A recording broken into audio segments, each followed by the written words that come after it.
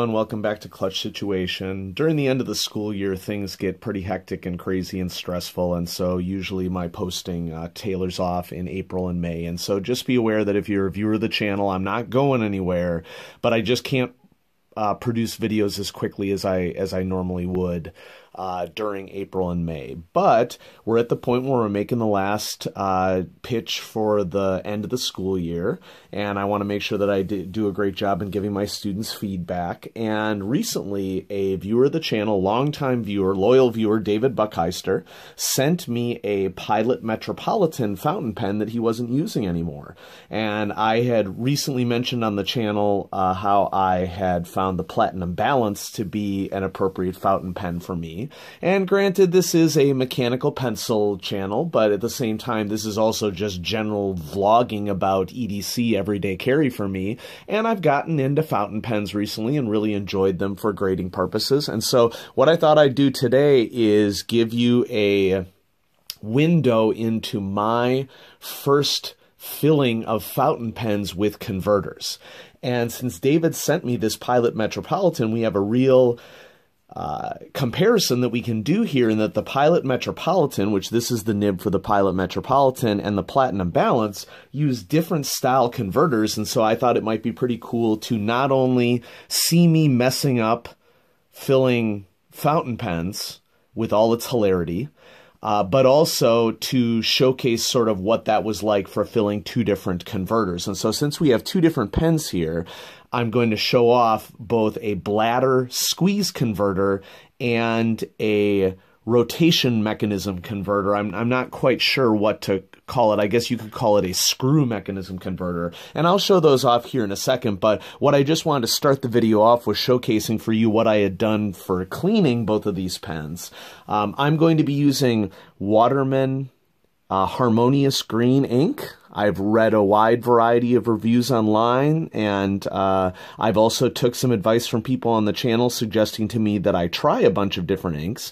And it's not that I don't have plans to try a bunch of different inks, but at the same time, I'm also trying to start off economically. And so I feel pretty confident that I'm going to like the Harmonious green. And the worst case scenario is that, you know, it's slightly less exciting for me than some other ink. And so I went ahead and dove in on Waterman Harmonious green. And on Amazon, this was relatively inexpensive. I think I paid less than $9 for this 50 milliliter bottle of ink, which, you know, ink, depending upon its quality and the brand and where you get it from, can be cheaper or it can be very expensive. And this seemed like it was a pretty good balance point for me because Waterman has a really good reputation in the industry. And so I'm going to be using that Waterman Harmonious green.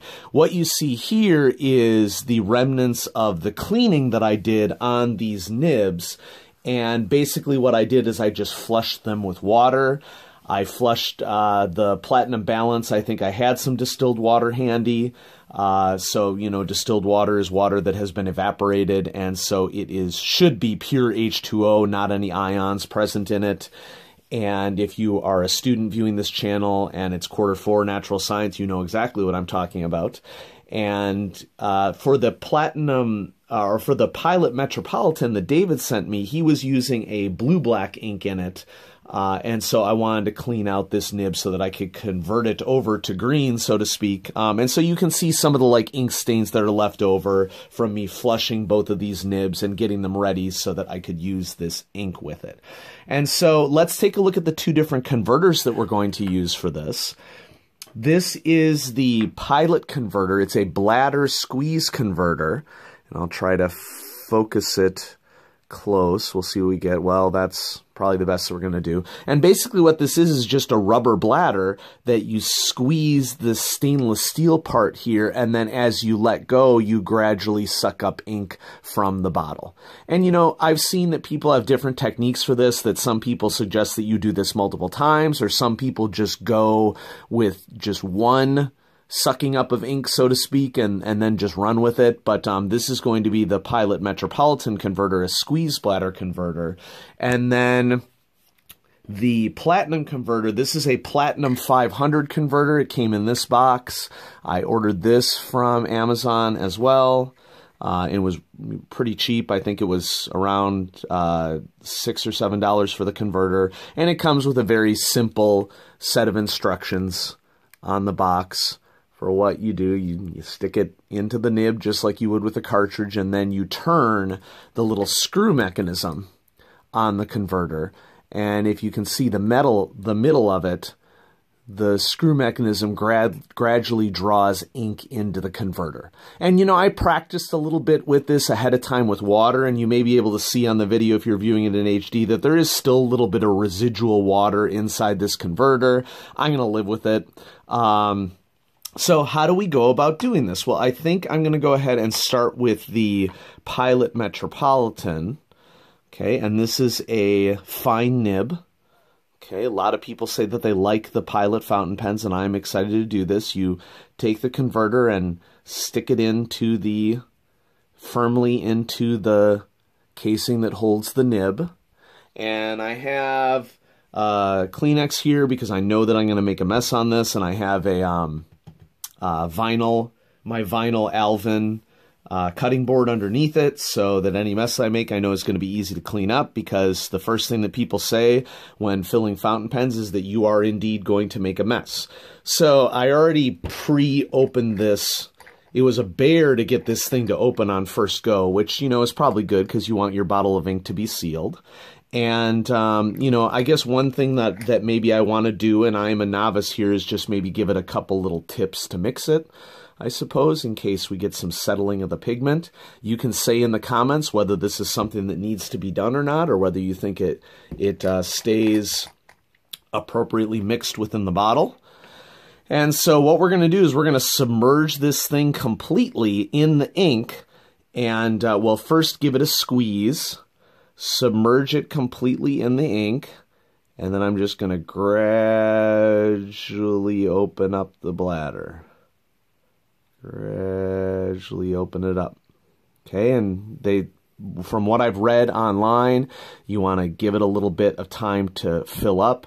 Some people suggest squeezing again, and you'll see a little bubble, if everything is working, down into the ink container, and then slowly draw up some more ink with it completely submerged.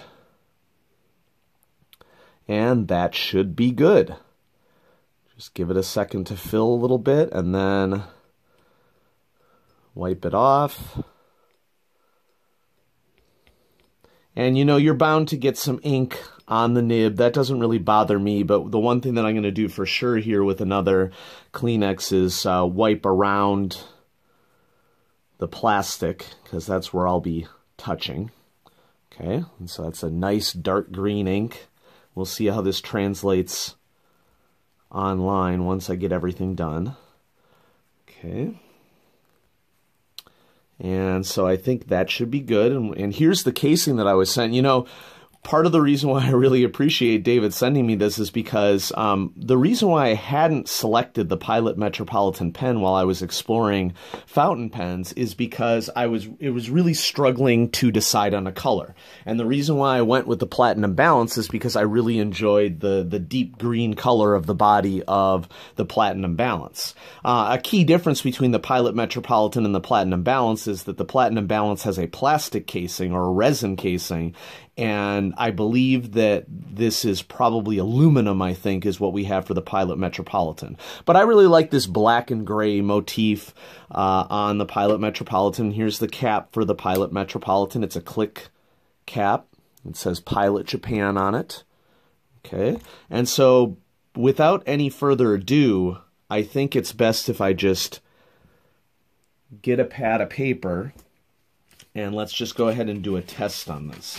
Okay, I'm going to use my Chauncey Hotel and Conference Center. I was lucky enough to be able to attend a conference about ethics in education through Educational Testing Service recently in January, and so this is the pad from the hotel. And so let's try to do some writing here with the Pilot Metropolitan.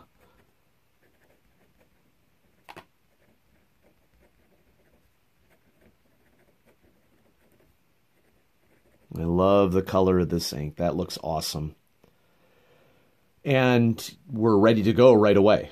And so, I'll continue to report back as to how long filling of this bladder lasts for the Pilot Metropolitan. But part of the reason why I like fine nibs is that I want a little bit of feedback when I'm writing. I know that for many fountain pen users, their approach to it is that they want it to glide like a knife through butter and not feel any feedback whatsoever. That's going to be individual according to each person. When capped, the Pilot Metropolitan is a heavier fountain pen, at least for my tastes, and so that could be something that if you're looking to get into fountain pens, you might want to consider.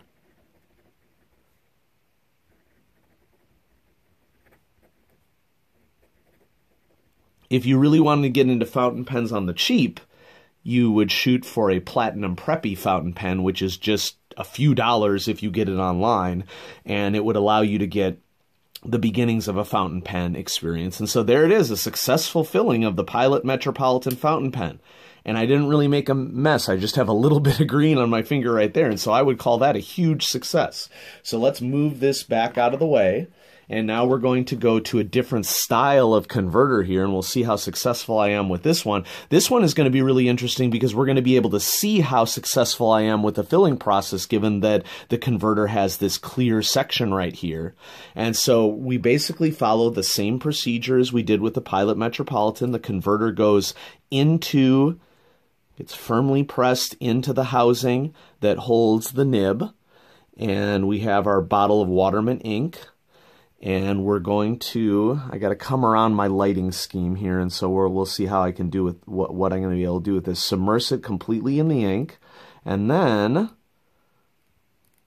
got to make sure I'm turning it the right way. I'm going to slowly turn the converter, make sure we're focused and everything here, and allow the pen to draw ink up. One thing that I found when I was practicing with water with this is that going slow matters. Well, and I'm finally getting some ink being drawn up into there. And so what I might actually do here, and I don't know if this is wise, okay, but I'm going to do it, is I'm going to invert the pen. And nope, you can see that the ink is still trapped there in the bottom. I thought maybe I could get the bubble to rise back up to the surface. Oh, I did it. I got it to rise back up to the surface. And I'm thinking that I'm going to try to just go the opposite direction.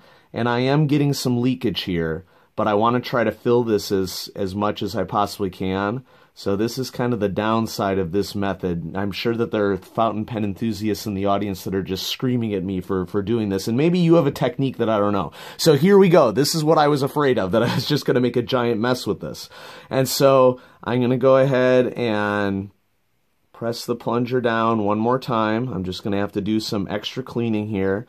And I'm going to try to go slow here and suck up as much ink as I can. And maybe rather than going slow, maybe it's wiser to go quickly. Okay, maybe that's going to get a little bit more sucked up in there. And so here's what I got. Okay, it's not totally filled all the way, and so given that this is my first foray, maybe some of you can suggest to me a technique that will allow me to get more sucked up into the converter. This is the disaster of a newbie trying this for the first time, and I'm sure there are those of you in the audience who are chuckling right now. I'm not really seeing from a pressure perspective for drawing liquid up why pushing this back down in there without getting the air bubble is filling it more, and maybe I should be going quickly rather than slowly. Okay, I think I maybe got a little bit more there. And so now I'm going to grab my rag, Kleenex, and clean it off. So that one was a bit more disastrous, but I'm sure that there are those of you in the audience who will be especially excited to see me fail on something like this. Because, sometimes I'll get YouTube commenters that, you know how it is on the internet. It'll be like, oh, what can I do to make someone feel terrible today? Okay, which, I'd recommend that you'd find a different pathway, friends. Okay? Because, if you're particularly mean in your comments on the channel, you just lose your comment privileges. It's that simple. Okay, and so, you know, it's like you got your one dig in, congratulations, but now you can't make any comments again. Oh, awesome, look at this. Now, inks are water soluble, but at the same time, the pigment tends to get in the grooves in your skin pretty easily, and so I might have this on my hands for quite some time. But let's just go ahead and reassemble everything to see how we did with the platinum balance. Okay, I'm gonna screw the back on right here, and then I'm gonna cap the bottle tightly. Now notice that this Waterman bottle has this feature that when you want to get the last of the ink out, you can tip the bottle so that you can access more of the ink down here in the bottom of the reservoir. So I think that that's just a cool functional design of a glass bottle that helps to make sure that somebody gets the most ink they can out of it. Or if you're a new person, maybe you'll just spill the ink all over the place, like myself. Okay, so let's actually pick this up, and I only got a little bit bleeding through, and so I think from an overall perspective, the only disaster here is my fingers. And I think that that's honestly pretty much on me for trying this weird methodology of trying to get the air to pop out the side, and that just resulted in more ink. And so let's get our pad of paper. Okay, here we go.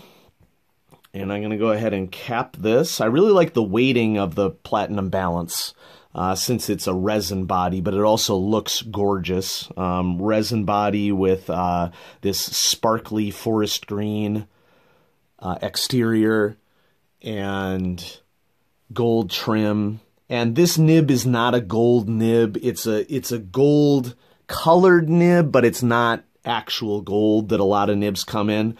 And one simple reason why we know this is because the platinum balance retails for around $40, $45, somewhere around there. And a gold nib pen, the nib itself could be $150+. So let's see how we did here. This is the platinum balance fountain pen.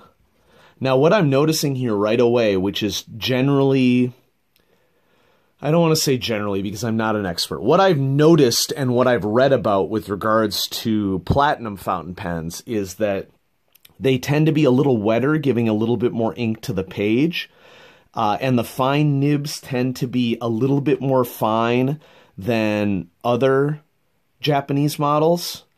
But I'm actually noticing a little bit of a thicker line here. Let's see if I can get a little bit closer here with my tripod setup. This should be fun. Woo, look at us go. Woo, look at us go. There we go. So I feel like I'm getting a thicker line with the platinum balance as compared to the Pilot Metropolitan, but I totally selected the correct color ink. Okay, this is Waterman Harmonious